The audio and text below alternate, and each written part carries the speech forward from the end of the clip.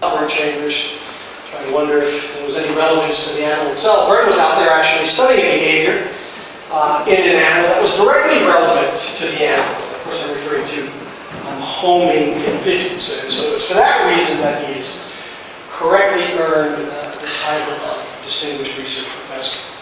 And I first became familiar with Vern's work. Actually, I was familiar with Vern's work when I was working with monkeys back in the States.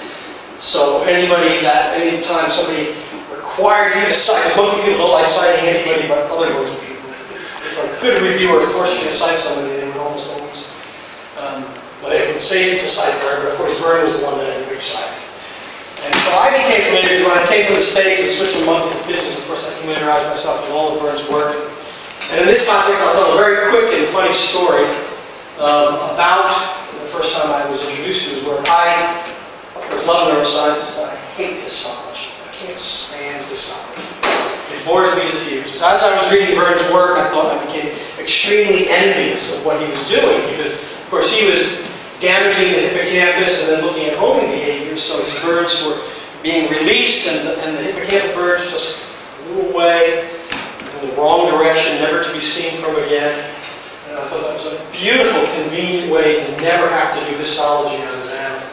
And I thought that's exactly something that I'm going to get involved in. Of course, I didn't do homing behavior because Vern had pretty much figured it all out by then. But anyway, I am very happy to introduce Vern. He's a good friend. We've known each other for, well, he was here 8 years ago as a William Evans Visiting Fellow, and he's here now also as a William Evans Visiting Fellow. And I've known him for much longer than the past 8 years. And it's a pleasure to introduce him. Today he's going to be talking about avian navigators and the evolution of the cartographic brain. Will you please join me in welcoming Vern?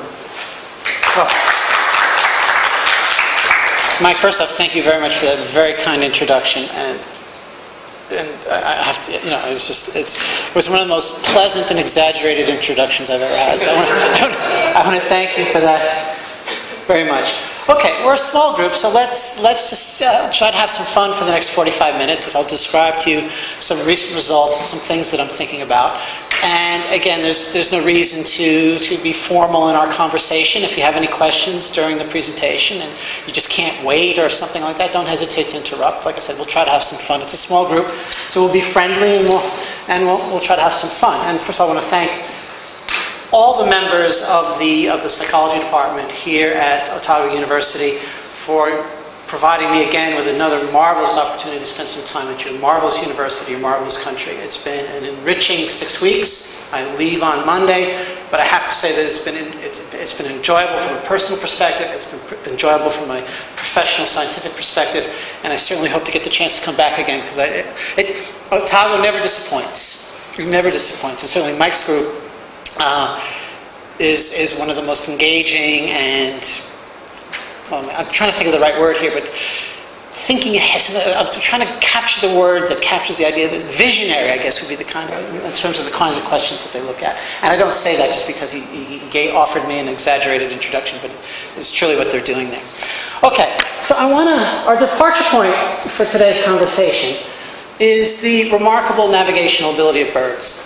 And although most of the research that I'll be talking to you about today deals with homing pigeons, I want to begin with a description of what actually inspired me when I began this work, and that is really the remarkable navigational ability of migrants or migratory birds.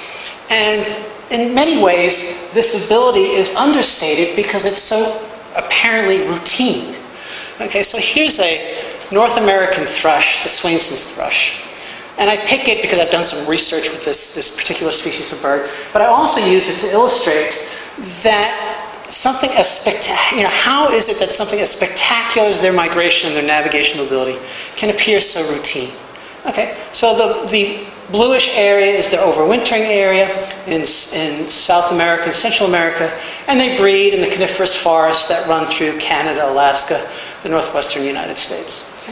And like migrant birds in the northern hemisphere, in spring they migrate north and in fall they migrate south. But that's not what's interesting about these animals. What you have to appreciate to really understand how spectacular they are is that this is a migration of what? Perhaps 6,000 kilometers. Yet each year, for several years, this bird will come back to exactly the same territory where it bred the previous year. In other words, it begins its trip in Peru, Ecuador, will travel up through Mexico, the United States, and come to practically the same spot where it bred the year before. It's very likely to also go to the same overwintering site in South America. It may even make repeat visits to so-called stopover sites on its journey. Okay? So it's this navigational ability that is really striking. Any of us could go north and south, but finding a couple hectare territory 6,000 kilometers away during a challenging migration that exposes you not only to physiological demands, but also you are constantly being displaced by crosswinds. You're constantly needing to carry out correctional navigational behavior for errors induced by wind drift and things like that. You have to get back to the same territory year after year. This is a routine migration. There are other migrations that are more spectacular that involve New Zealand, and that's of course nice. Just to kind of to highlight some of the better known extreme examples of migration. The bar-tailed godwit, of which I was able to see several of them in the Catlins a couple weeks ago, so that was a thrill just before they head to Alaska. These are birds that will overwinter in New Zealand, okay, and breed in Alaska. Okay. Now what's spectacular about these animals is take a look at this. These are actually these are satellite tracked bar-tailed godwits that leave the breeding site in Alaska and migrate non-stop across the Pacific Ocean to land on their overwintering site, in this case in New Zealand. This is a migration of more than 11,000 kilometers. They do it in about 175 hours. You figure out how many days that is, averaging about 63 kilometers an hour. Okay? These birds literally lose half their weight during this migration. They begin to digest their digestive system to supply the necessary energy to reach New Zealand. So they want to get back to New Zealand as much as I do. I didn't think of that before, because it's such a nice... But this is remarkable. This is not necessarily remarkable from a navigational perspective, but it is remarkable from a physiological, energetic perspective. I mean, it's really a remarkable ability. The sooty shearwater, better known here as the mutton bird. Okay, this is actually a New Zealand breeder. Okay, that breeds in some islands around Stewart Island. Okay, I'm not sure that's the only place they breed on the planet, but my impression was after visiting Stewart Island is that the sooty shearwater only breeds on some of the outer islands that surround Stewart Island. Has anyone here ever eaten mutton bird? I understand it's memorable, but you only do it once. That's my understanding. They were not in season when we were in Stewart Island, so the only ones would have been frozen or something like that. We did not actually eat mutton bird, but it's still a possibility. So why am I mentioning, other than the fact that they breed in New Zealand, why do I mention these? Why do I mention the sooty shearwaters? Well, they're seabirds, like many of the birds that can be found in New Zealand, and they're spectacular in a number of ways. But basically, they come on land to breed for a couple months a year, and otherwise they are on the open sea. Again, this is satellite tracking of different individuals, different colors of different individuals. And unlike most migrants, these are wanderers. They don't go to any fixed wintering area. They don't settle on any fixed stopover site during migration. They wander the oceans until their circannual rhythms and their motivational systems tell them time to go back to New Zealand and breed. So they are confronted with trying to navigate to New Zealand from practically anywhere within the Pacific Basin during their overwintering period. Okay? So again, this is unusual, and again, this is interesting from a navigational perspective. These birds are not, being energetically challenged. They have all the fish they want, and they can land on the water. The godwits cannot. The godwits land on the water, they're done. Okay, these guys can land, it's not a problem. But they have to navigate to this point, not just Stewart Island, the smaller islands that surround Stewart Island. They have to find that from practically anywhere, from Chile, from Alaska, from Japan. It's just a remarkable ability. Right? So how do they do that? Now, this would require a lengthy discussion to thoroughly explore all the candidate mechanisms by which migratory birds are able to navigate to their seasonal breeding sites and their seasonal overwintering sites. Okay? So what I want to highlight first is the idea of, okay, when you ask the question, how do they do it? Well, that question among bird navigation researchers has predominantly been related to what is the sensory basis of this navigational map-like ability. But from a psychological perspective, just as meaningful a question is how is the information represented in the brain such that it enables this kind of navigational ability. But let's focus then on the first question in terms of sensory mechanisms. Again, many of you probably are familiar with the controversies related to olfactory maps and magnetic maps, and I'm not here to resolve those controversies. Okay, I'm simply here to introduce them, but more importantly, to ask you to think about navigation in a way that has not been traditionally thought of. And that is, rather than looking at migration as being dependent on a single map or a single spatial representational mechanism, it's more likely better understood as multiple maps that provide different kinds of spatial information. In other words, not a single map will get you from Peru or Ecuador to Canada for breeding purposes, but rather different maps that have different properties. What might those properties be? Well, here's the essential point. What I have hypothesized with Ken Chang is that avian navigation, particularly this migratory navigation, is based on multiple maps that are a trade-off between accuracy or spatial resolution and range. Okay? So for example, when a Swainson's thrush begins its migration in Ecuador, it doesn't need to precisely know where it is relative to its breeding site in Canada. It simply needs to approximate, okay, its position relative to its eventual goal location. Okay? So the kind of map that could support that doesn't have to be a high-resolution map, but what's important is that it needs to have a large range. It has to extend over a considerable distance. So if you look at this little schematic here, something that Ken came up with because I can't think this kind of way, this kind of map would be characterized as having a low probability or a low spatial resolution, low certainty. Okay? But it would have a considerable range. And in principle, something like the Earth's magnetic field could provide this coarse positional data that could guide a bird on its initial migration. As it gets closer to its breeding site, so this would be the Great Lake regions here, and for whatever reason we chose Toronto as the breeding site of the Swainson's thrush, but I can promise you there are no Swainson's thrushes breeding in Toronto. But as you get closer, there's a transition from this coarse scale, potentially geomagnetic map, hypothetically, to a finer scale, but lower resolution, mid-range map, if you will, a regional map for some other reason. Okay? Again, if you look at this little function down here, this map would have a lower range, a smaller range, but a higher probability, a higher certainty in terms of determining position. Okay? And this kind of map could be based, for example, on olfaction or atmospheric odors. Okay? These distances are distances that are comparable to the kinds of distances that homing pigeons can manage, and certainly there's considerable evidence that homing pigeons can rely on olfactory cues or the distribution of atmospheric odors to determine their position as a map. As the birds now get closer to the breeding site, there's another transition where they begin to rely on familiar visual landmarks and landscape features. Okay?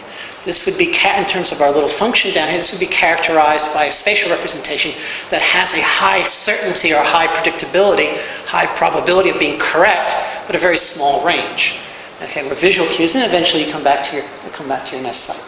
Okay, so this is how I conceptualize the way migrant birds can carry out these migrations of thousands and thousands of kilometers by these kinds of transitional maps that differ both with respect to their sensory quality as well as to their representational properties, and more importantly in terms of their accuracy and their probability. Okay, but we're here to talk about the brain. Okay, and then the question then is, okay, well, given that you have these multiple spatial representations, these multiple maps, okay, how do we start discussing about brain mechanisms that may be related to this? And as Mike pointed out, when I started this work with homing pigeons, what is now a long, long time ago, longer than it was 8 years ago, okay, the brain area of interest was the avian hippocampal formation, which is right here.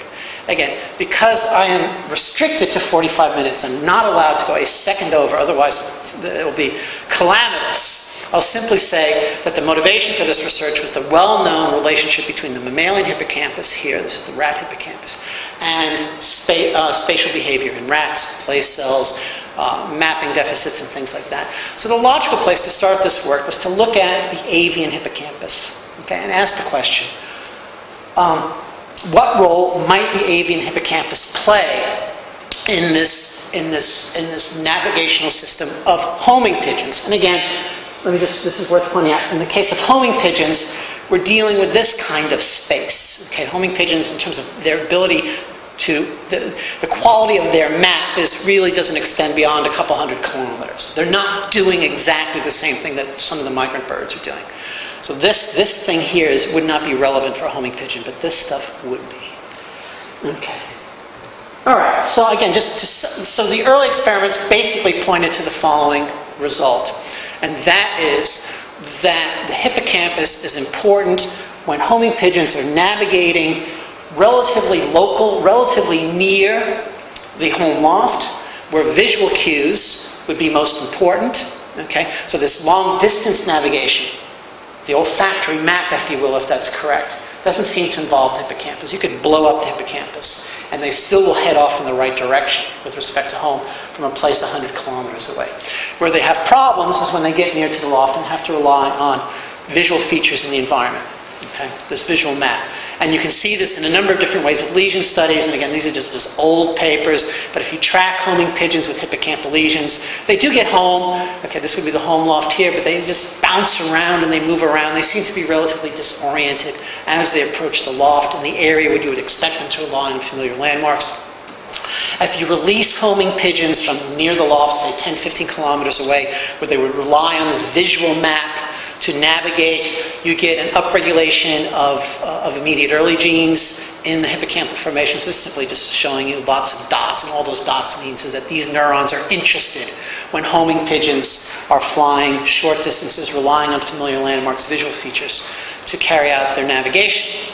Okay. But the bigger issue is this hippocampal dependency a reflection of a role of the hippocampus in something like a map? Okay? Though these early experiments simply showed that when pigeons are navigating near the loft, the hippocampus is important. They need it. Okay? And presumably they're using the visual landmarks in some way, but in what way? Can we call it a map? Okay? So, just give you these ideas here. There's a little bit of New Zealand, by the way. So Jimmy and I, my son up there, we just, in part of our university college experience, we get to rent the DVDs. We don't rent them, we borrow the DVDs, and we did the Lord of the Rings trilogy. And I was reminded that 8 years ago I actually visited the Rohan, okay, in New Zealand. That's a picture of that.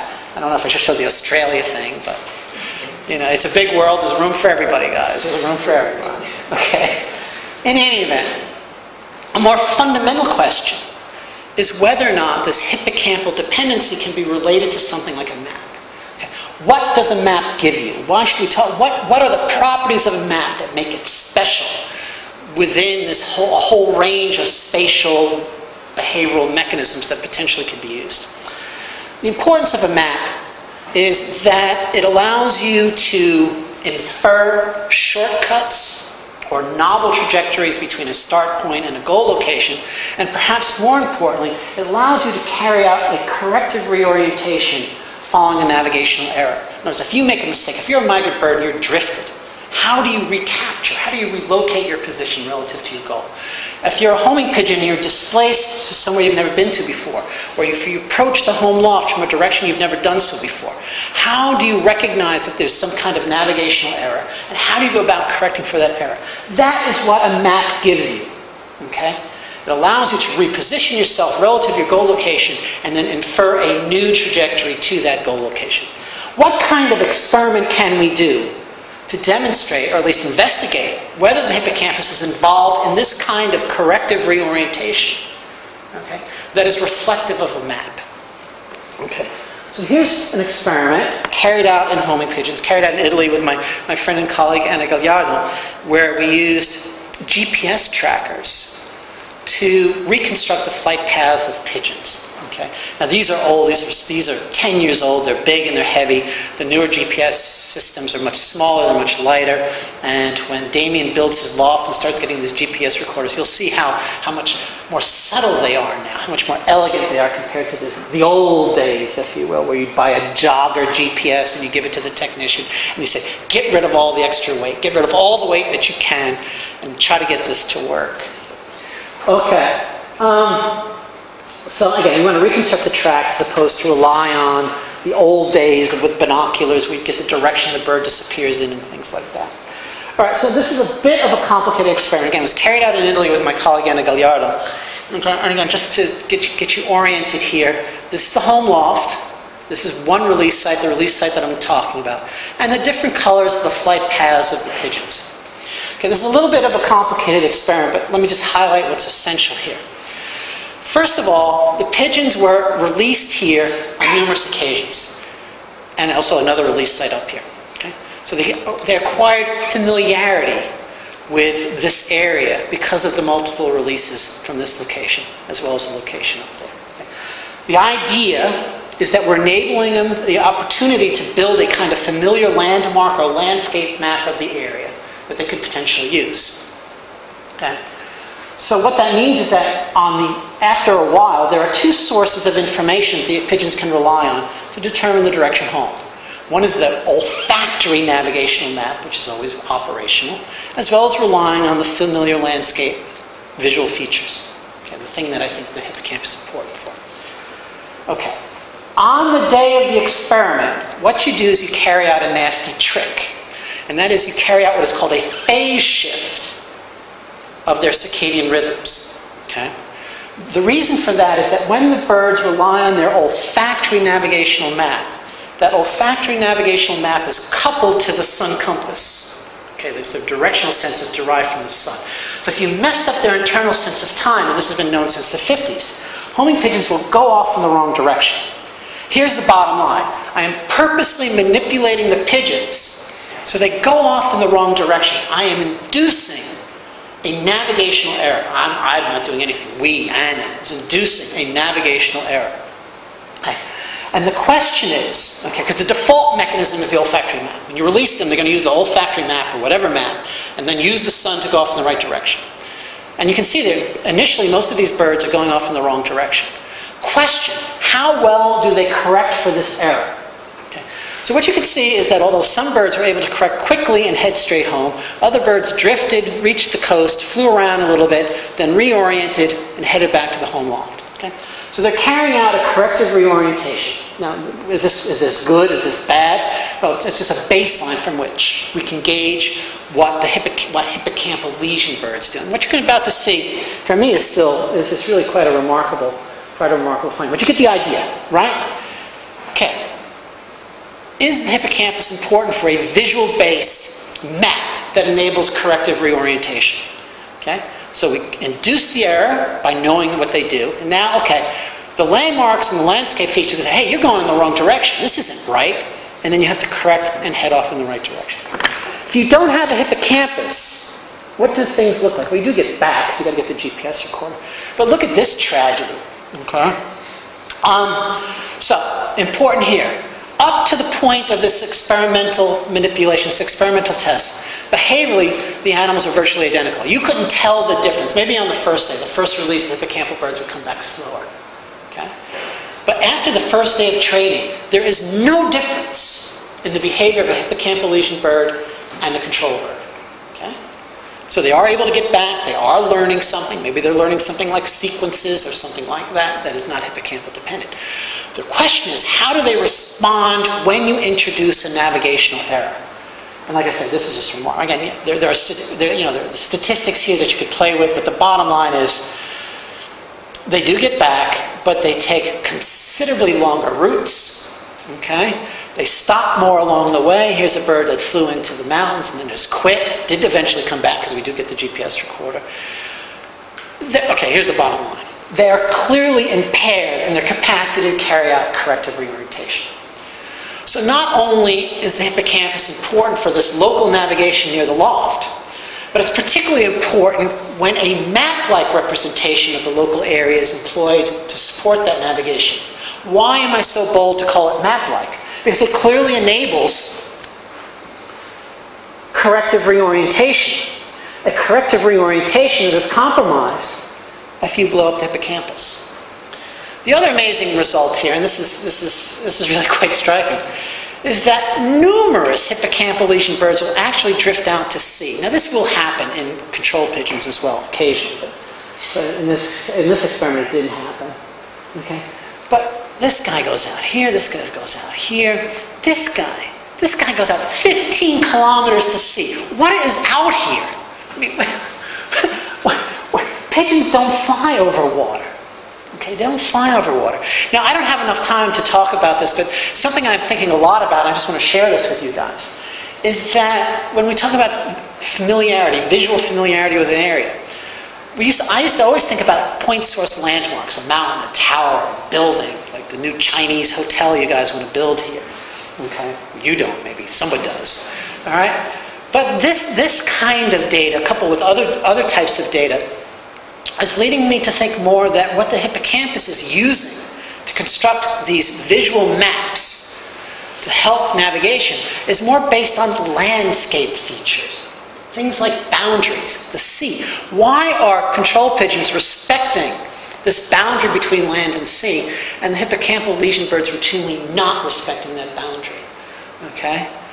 And thinking more broadly, are landscape boundaries in the real world a parallel of the numerous experiments that have studied geometry in more experimental settings? Okay, geometry, again, I don't have time to go into this today, but geometry, there's been numerous experiments that have looked at the way enclosures, the shapes of enclosures can be used by animals to locate goal locations within an experimental setting. Okay?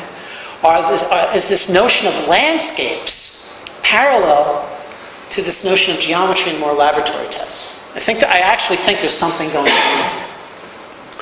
Okay, well that's good, that's interesting. But as many of you know, the gold standard in looking at and demonstrating a relationship between a particular brain area and a particular behavioral cognitive ability is, of course, electrophysiology unit recording. And I've carried out some electrophysiology. I'm sure I described some of this to you 8 years ago, but probably not this one result that I want to share with you. Okay, but the question then is what kind of spatial response properties do hippocampal neurons display? Clearly, you'd want to do this experiment in a free-flying bird that's flying out and doing marvelous bird-like things, but that is not a reality for me in any event. So we have studied it in the laboratory using this kind of maze setup. And the important point for people who think about this kind of thing is, of course, getting good behavior. And you can see here, this is a bird that's been trained to go to 4 food cups out of these 8 food cups. It's implanted with an electrode in the hippocampus. Single units are being recorded as the animal carries out this very simple spatial memory task. These 8 arms have food. These 4 arms have food. The other 4 arms do not. Okay. And the question then is, what kind of spatial correlations do we get with unit activity? All right. And so what we want to do is generate a rate map.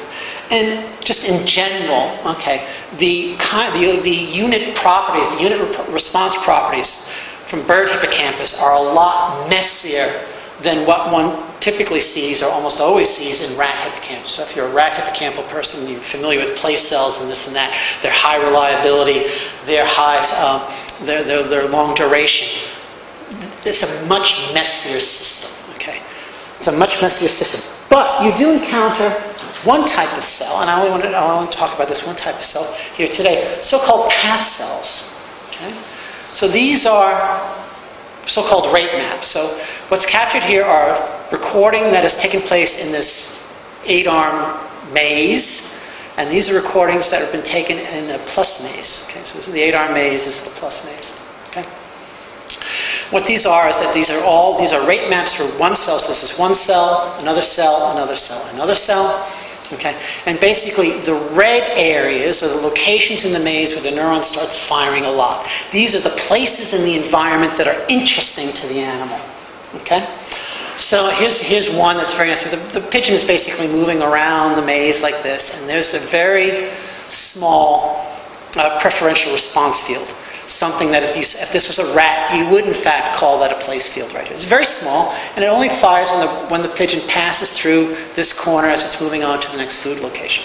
Here's an analogous activity field in another neuron. So here the pigeon is moving through the plus maze. And they will switch directions periodically, but basically they move in one direction. And here's a location as the animal is exiting this arm and moving up this arm, doing in the other direction, that fires. Okay? And these are nice because they're very small. Okay? This one was actually very stable. This one was less so. You could persuade yourself these are like place cells, okay, if you wanted to. But it depends what you do. But they're very small. What's more interesting are these other types of cells, all right, that rather than having fields of higher activity that are limited in space, they're more extended in space. They're more reflective of what you might call a route between a start location or a goal location. So let's take a look here. So this is interesting. For whatever reason, this neuron doesn't fire. It fires when the animal is moving from this location to this location. It comes out, it fires again. It gets the food, comes out, fires again, gets the food. Not firing here for whatever reason, moving around. Okay. Here in the plus maze is an absolutely brilliant neuron. This is my favorite. Okay. Where again, the pigeon is moving around. It's firing in this arm, then not in this arm. Then it fires here. Okay, doesn't fire here, fires here, doesn't fire here. But I want to focus on this because this is actually enormously interesting. And I've seen this, and this is not the only representative of this. Okay. But it's interesting, and it is consistent with some of the higher order response properties that one sees in hippocampal neurons in rat and humans and other mammals. Okay, so this is the overall rate map. Okay, a single neuron in one pigeon that fires when the pigeon is here and here. But important are the rate maps at the top and bottom here. Okay, why are they important? This is the rate map only when the animal is moving or oriented in this direction. Okay, and what's important here is take a look at this. Okay, and this is the rate map when the animal is pointing in this direction. So let's look at the top arm. Okay. When the animal is moving up the arm, there's no activity.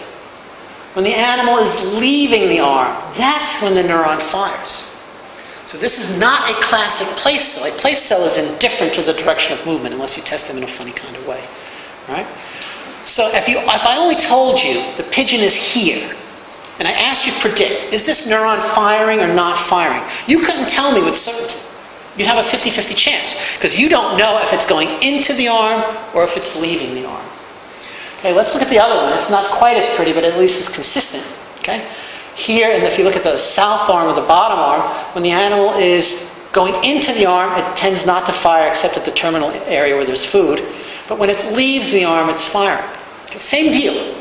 But what's more interesting is that the neuron fires when it's moving north in the south arm, but when it's moving south in the north arm. In other words, it's not simply responding to the direction of movement. Okay? So when we recorded these neurons, and like I said, we don't have many of these, maybe a half dozen. What was interesting is that location does not explain their firing preferences. Direction doesn't explain their firing preferences. But really, what really captures their firing preferences is where the animal is going. When it's going into the north arm, when it's leaving the north arm and going typically to the west arm, or when it's leaving the south arm and going into the east arm, and that's when it fires. And again, there's a symmetry here that's kind of complicated, and I don't really have time to speculate on what exactly may be going on here. But again, place does not explain how this neuron fires. Direction does not explain how this neuron fires, but rather an interaction between location and direction, which is exactly what is involved in computing a goal-oriented trajectory. In other words, what I'd like to argue is that these neurons have a prospective quality. They reflect ongoing navigational processes that connect where the bird is now to where it is going. Okay? And this is exactly the kind of neuron that I would expect to be very, very active when a homing pigeon, intact homing pigeon, is carrying out some kind of corrective reorientation. Okay? Again, I wish I had students that were doing more electrophysiology, but simply knowing that this exists helps me sleep every night. Okay? Because this is actually it's a remarkable cell that captures everything that navigation is about. Okay, but we started this conversation talking about migratory birds. So let's revisit migratory birds again and ask the following question. What kind of map do they have that enables them to compensate for these kinds of experimental displacements? This is not a study that I did, but here's a North American white-crowned sparrow. Just very quickly, this is a bird that was experimentally displaced from Washington to New Jersey during its migration. They normally overwinter in Southern California, and they were followed by radio telemetry. These are small birds. They only have you have to follow. You put a little transmitter on them with a weak battery, and you follow them for a little bit. And if you look at the adult birds, when they're let go in New Jersey, and this is kind of their directional tendencies summarized down here, they actually are moving off in a direction that, if continued, would bring them back to their overwintering sites in Southern California. These birds have never been east of the Rockies. Never been east of the Rockies. You've displaced them 4,000 kilometers to Jersey. And they fly off in a direction that indicates they know where they are with respect to their normal overwintering site. And again, these are the adult birds. Young birds don't. These are young birds. They haven't learned their map yet. Question, how do you do this? How do you accomplish this? All right? This kind of long-distance compensation. This is not the only study. This idea of corrective orientation following dramatic displacements in migratory birds has been around for 100 years. In fact, Lashley and Watson in the first part of the 20th century displaced terns and gulls in the Caribbean and saw that they were able to reorient following these artificial displacements. All right, so the idea is, for many people, is that the best explanation for this kind of compensatory navigational behavior is that the birds have a map based on variation in the Earth's magnetic field. Okay? And frankly, the Earth's magnetic field is enormously attractive, theoretically, as a source of global positional information. Because it varies in predictable ways. Okay? So what this map captures is two qualities of the Earth's magnetic field that predictably vary as you move principally north and south. One is intensity. Okay? And intensity here is characterized by the different colors. The deeper the colors, the stronger is the field. So the magnetic field is strongest at the north magnetic pole and the south magnetic pole, and it's weakest along the magnetic equator. Okay? So if you could read the intensity of the field, you can assess your relative north-south position relative to the surface of the Earth. Okay? Not with any particular accuracy, because there's all kinds of noise and stuff that's going on. But if you're only interested in approximating your position relative to your goal, as I talked about earlier, then this would be fine.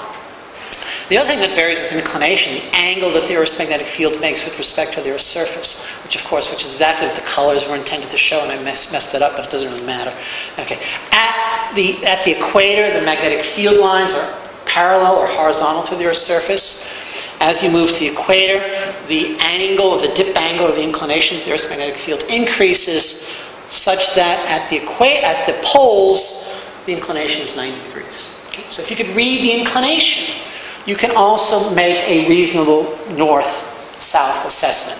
And if you could read both inclination and intensity, and you have very high computing power, you can almost figure out your exact position on the surface of the Earth across many, many areas. Okay, there's some ambiguity, but the idea is very attractive. Okay? So people want to believe that there's a magnetic map. But in my opinion, and we've talked in Mike's lab about this a lot, there's a general failure of a field demonstration of a geomagnetic navigational map. Okay? No one's seeing it. I mean, they say they do, but they don't. I already see that I'm already going to break the 45-minute rule, but I won't break the 50-minute rule. I promise. Okay, again, it depends who you talk to, but on my planet, there is no true field demonstration of a geomagnetic navigational map, with the vast majority of experiments being done in homing pigeons. 95% of the experiments being done in homing pigeons. Okay? Which is interesting, because in my world, maybe homing pigeons wouldn't be the best species to study. Having said that, I have a postdoc in my lab, Corda Lamora, who has developed a way to examine magnetic sensitivity in homing pigeons that could be reflective of a map sense. And the experimental setup is actually very, very elegant. What you have is an experimental arena. What you have is an experimental arena where the pigeon can move around. And here's the important point, okay? There are locations in the arena where the bird can get food. And as the bird moves, the magnetic field changes. So what you have is a little diode attached to the pigeon that is interfaced to a camera that's recording the position of the pigeon. Actually, that's not true. It's in the pulley arm. Anyway, the position of the pigeon is being recorded continually, being fed into a computer system that will then change the magnetic field, increase the intensity or decrease the intensity, or increase the inclination or decrease the inclination, depending on what the pigeon is doing. In other words, the pigeon has behavioral control over the field it's experiencing at any given time. The goal of this study, then, is to start the pigeon at one magnetic coordinate, reinforce it for arriving at another magnetic coordinate, and see if, in fact, it's going to move in the arena such that it moves the intensity from the start location Y to the target location X. It stops and then it gets food. Okay. We're not even close to that, but that's the goal. If you could demonstrate in a cage that you give a pigeon a certain magnetic coordinate to start with, it then moves in the arena such that the magnetic field changes to the goal field properties, whether it's inclination, intensity, or some interaction of the two, then that would be a beautiful demonstration that pigeons have the capacity for a magnetic map. And the failure in the field to demonstrate a magnetic map is because of the complexity of the navigation system. In other words, the magnetic field is not the only thing they can use. They can use olfaction, the sun's involved, blah, blah, blah, blah. Let's isolate the magnetic field and see if we can't get meaningful behavior. So let me just say right now, we're not there yet. Okay, we're not there yet. But what Cordula has been doing, okay, and this is kind of a schematic representation of what's going on. So here are the coils that kind of generate the field. Is, again, she's been training pigeons in a way to determine if they can discriminate the feeder location where the intensity is increasing when the pigeon is at that location, and a feeder location where the intensity is decreasing when the pigeon is at that location. So you basically have 4 feeders, okay? And the pigeon can move among these feeders. And when it's here, the intensity increases. When it's here, the intensity decreases. And when it's at either of these 2 lateral feeders, the intensity doesn't change. Question. Okay. And this is a schematic of how the magnetic field changes depending on the behavior of the animal. This is a little bit complicated, so I'm just going to skip over this. But here's the important point. Here's the question. So the pigeons basically live in this magnetic landscape where the field can vary from 0 microtesla to 150 microtesla. This red range here is the range of the Earth's magnetic field, from about 30 to 60 microtesla. Hopefully those are the right units. In any event, can the pigeons discriminate the location where the intensity increases from the location where the intensity decreases? Okay. Can they do that? Are they capable of this intensity discrimination? Which again is not a map. Okay, don't be fooled. Don't buy it as a map. But it is a sensitivity to intensity that would be necessary if the magnetic field could be used as a map. Okay, so it's a prerequisite. These should be data. No, that's going the wrong way. They are data. Okay, so there's too much information here. The only thing that's important is this black line. Right here. So you have 4 feeders in the experimental arena. So chance is 25%. There's the chance line. And what you can see is that the performance of the pigeons, summarized here in black, the other lines are the individual performance, hovers between 40 and 50%. Okay? 40 and 50%. Let's just worry about that. Okay, for those of you who have done behavioral discrimination study, you say, 40%, come on, give me a break. That's not discrimination. For what? Okay, so again, I have no real answer to that critique other than to emphasize that this is statistically above chance. But of course, you are logically saying that, oh, well, that it has to do with the animals are learning something about the distribution of the trials, there's some kind of artifact, or they're sensitive to some kind of something in the design of the experiment that allows them to choose above chance without actually relying on the differences in the magnetic field. And again, Cordula's carried out the appropriate, what I think are appropriate controls. So these are the same data where the coils then are turned off. Okay, the coils are turned off. And you can see that on trials when the coils are turned off, when there's no magnetic field being generated, when no discriminative stimulus is being generated, the animal's performance dropped to chance. These are interesting control procedures. These are called parallel and anti-parallel. So parallel is where the current is moving together through the coils. And anti-parallel, you actually have two sets of coils, and the current is moving in one direction in one and the opposite direction in the other. Basically, you're negating the field. So this has the field off. This actually has the field on, but because the coils are organized in a parallel fashion, they counteract each other, so basically you're not producing a field. So in the anti-parallel condition, the performance drops to chance. Okay? I think these are interesting results. I think they point to the possibility that homing pigeons can in fact extract intensity information, perceive differences in intensity that could form the basis of a map. Okay, well, all right, well, what might the hippocampus be involved in this? And the reason why the hippocampus is potentially interesting is for the following reason. These are carried out in other labs. These are 3 separate studies. These are immediate early gene studies. And all these dots means that the neurons are interested. Okay, and the point I simply want to make here very, very quickly is that whether you carry out the study in the Czech Republic or in St. Louis or in Germany here, you get upregulation in some kind of immediate early gene in the hippocampus. That's here. It's actually more parahippocampal. Here, following some kind of magnetic field treatment. So if you alter the magnetic field, if you give the animals a noisy magnetic field or a changing magnetic field, the hippocampus lights up. Okay? In Mike's lab, I've talked about these guys an awful lot, my 3 neurons. Here they are officially. Okay? 1, 2, 3. This is the best of the 3. I have recorded 3 neurons that have altered their firing rates in response to a change in the magnetic field. Change being either an intensity or a combination of intensity and inclination. Right? So that's interesting. Pigeons can discriminate an increasing intensity magnetic field from a decreasing intensity magnetic field. And you also have hippocampal sensitivity to magnetic field changes. Can something be going on here?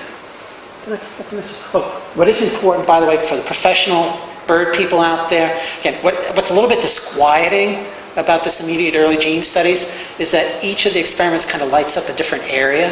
These guys are what you would call dorsolateral hippocampus. This is dorsal medial hippocampus, and this is medial hippocampus, so I don't know. But this is zebra finch, and these 2 are pigeons, I don't know. But anyway, it's a little bit, this is pigeon. Okay, so cortical, let's do hippocampal lesions to see what happens to magnetic discrimination. Right?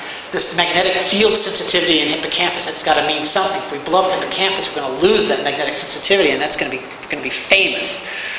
Well, again, let's just look at this. These are the only data that are relevant. Here's your chance level. 3 pigeons. The black line is kind of a summary of what 3 is going on. So you have a baseline performance, then you have a sham lesion, and then you have a hippocampal lesion. And again, you don't need to be a statistical whiz to recognize that you blow up the hippocampus and their magnetic discrimination ability is still fine. Right? What else did I write here? We have to remember that if you blow up the hippocampus, the navigational map of homing pigeons is fine. You take them 200 kilometers away, they go off in the right direction. They're just fine.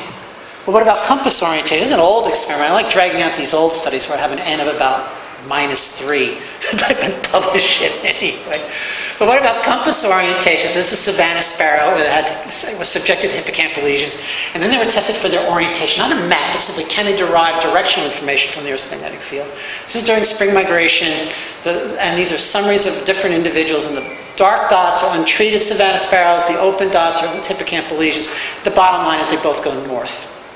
Okay, so the bottom line is that there is behavioral evidence that homing pigeons can discriminate intensity differences in the Earth's magnetic field. There's neuroanatomical and neurophysiological evidence that neurons in the hippocampus respond to the Earth's magnetic field. But there's no evidence that the hippocampus does anything to support navigation that is potentially based on the Earth's magnetic field. Now, I could offer some hypotheses as to why that is, but the bottom line is, if you ask them, what is hippocampal space in a bird? And this is hippocampal space. It could be local landmarks. It could be Bowling Green. It could be Gondor. It's not Gondor, it's Rohan. Sorry. Rohan can be Bowling Green. But the question then still is, why do you have this magnetic responsivity? Why is the hippocampus responding to the Earth's magnetic field? And just to share with you, how I'm thinking about this is that it's related to learning. Because there's a parallel with respect to the sun. The sun and the Earth's magnetic field provide birds with their directional space, not their maps. Maps about position. Directional space is the compass, north, south, east, and west. Okay? Hippocampus doesn't control the sun compass either, but when the sun compass is involved in learning about the world, then the hippocampus is important. And my feeling is that this magnetic sensitivity is a reflection of the hippocampus, exploiting geomagnetic directional information to construct a directional framework to learn about landmarks and landscapes and things like that. Right? It's a basis for learning, but is not involved in the perception of the magnetic field in and of itself. Those perceptual abilities are still fine even after you blow up the hippocampus. Well, I have to say I am thoroughly pleased because even though I've gone over, I am considerably shorter than I usually am. You guys must be hungry. There are two guys I have to sincerely thank. Okay? First of all, Mike Colombo is a great guy. I've already said that. I don't want to overdo it. But he's a tremendous host. He's a generous host. And he has sustained an incredibly engaging lab forever. This is the first chance I've had to meet Damien Scarf, your new faculty member. And I have to say, this is it's been some of the most funnest time I've had, there's the intellectual fencing with a guy who derives so much pleasure from just trying to be a pain in the ass, right? But it has been so encouraging and so rewarding that I sincerely hope to maintain not only a cordial relationship with Damien, but also collaborate further with Mike and Damien, because I think it, again, I guess I'm kind of speaking to you, but it's a remarkable team. I mean, the vision in terms of combining these two guys is, the savvy veteran, right, and the undisciplined youthful talent, right? What a combination! What a combination! Thank you, guys. Thank you for attending. If you have any questions or anything, please share that with me. I see the little island in there flicking back and forth. So unfortunately, I think somebody wants to come into this room. Okay, so I'm like the physics guy. I'm worse than him. If you have any questions, and you want to talk to Vern now after the talk, please feel free. I'm sure you're happy to answer any questions. If you want to meet with Vern, send me an email. Yeah, I'd be thrilled. But keep in mind, I leave on Monday. He's only here for a few more days. But for now, Vern, thank you very much. If you will join me. Thank you.